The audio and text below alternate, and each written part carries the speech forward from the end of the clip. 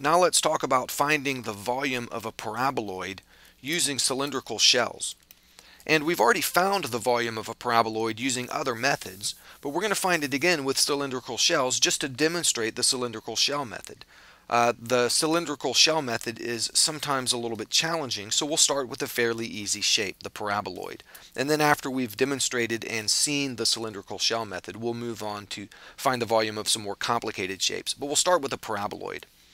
Remember that a paraboloid is formed by taking a parabola and rotating it about an axis. So let's imagine this parabola here rotating about the y-axis to form a three-dimensional solid shape, something like this. And we can put some dimensions on here. This paraboloid would have a certain radius r and a certain height h. And the relationship between r and h, this point right here, would be the point RH. And the relationship between r and h would be determined by the equation for this curve, which would be a known equation. What we want to do is make a little thin cylindrical shell. So let's pick a point down here, anywhere along the curve. Let's pick one down here near the bottom and call it xy. And as the parabola itself spins around to create the paraboloid, this little point here ends up spinning around to create a circle. So there's a circle down here. And this circle is actually the base of a cylinder. So let's draw the cylinder. Draw a line straight up from here and one over here. And those lines will stop at the top of the paraboloid. It's a finite height. And imagine this rotating around here up top to form the top. And imagine this is a thin shell. So I'm going to draw it with some thickness here just to help me think about the volume of it. So I can draw in these little lines down here. Remember though, we're actually imagining this to be infinitely thin, but just to help me visualize it, I'll draw it with a finite thickness. But the calculation will assume that it's actually infinitely thin. Now this shell has a certain radius, and that radius is x.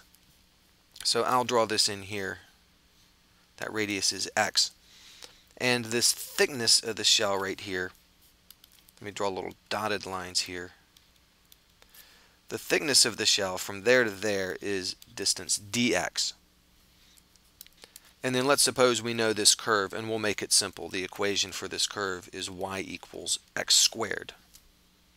Now let's think about the volume of this little shell. This shell has a certain thickness to it, dx, and it has a certain circumference, which is 2 pi times the radius, but the radius of the shell is not this r here. The radius of the shell is the x. And what we want to find is the volume of the shell, and I'll call the volume dV. And that's the key, finding this dV. Well, dV is going to be the circumference of the shell. Remember, we're imagining unrolling this shell into a rectangular slab, and that circumference is the long dimension, the length of the rectangular slab. And that's 2 pi times the radius.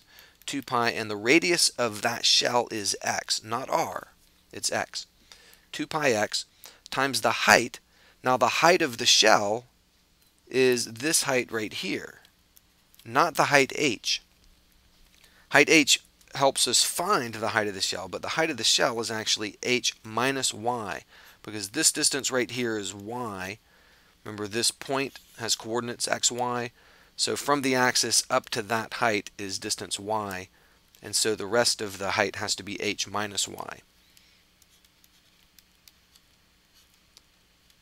So the volume dV is the circumference times the height times the thickness, and the thickness is dx. So getting that formula correct is the key to solving the whole problem. Finding out what that dV is, and it's worth taking the time to set it up carefully and trying to make a good sketch that will help you see it so that you can get that step done correctly. Because this is what we need to integrate, and if we don't integrate the right thing, we don't get the right answer. So now notice one thing here. We have a dx, and we have an x there, and we have a y, and that's not good. We need our function here to be a function of x because we have a dx right there. So I need to put in some function of x there for y, and that's easy in this case because y equals x squared. So I'll just rewrite this as dv is 2 pi x times h minus x squared, in this case, dx. Now that's the case because this particular equation was y equal x squared. If we had a different curve, we'd have a different expression substituted in right there. Now dv is the little volume of one shell, and hopefully you can see that if we drew a bunch of little shells at a bunch of different radii, a little tiny shell here and a bigger one and a bigger one, all the way out till we filled up the whole circle there, that the total volume of all of those shells would equal the total volume of the paraboloid. And that's what we're trying to find. So integrating this is what's going to give us our answer. The other thing to note is to think about this point xy right down here at that edge. Along this edge, the cylindrical shell doesn't exactly fit into the paraboloid because the edge of the paraboloid is at a slope and the bottom of the cylinder is flat. So there's a little bit of error introduced in the calculation there, but just recognize that that error goes to zero when the thickness of the shell is infinitely thin.